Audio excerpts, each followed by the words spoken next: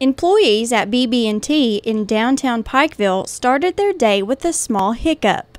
Staff had to evacuate the building early Friday morning due to a fire alarm. While no flames were visible, protocol was still followed. Pikeville Fire Department and Emergency Management arrived on scene and quickly evaluated the situation, which turned out to be minor. Upon entering the building, we found the smoke in the first floor, I guess you would call it the lobby area, and it's kind of an open scenario going up the second floor. But again, the firemen were really quick about locating the source, and it turned out to be electrical. So again, they were able to isolate. But once they isolated and was able to turn it back over to maintenance, they were able to come back into the building.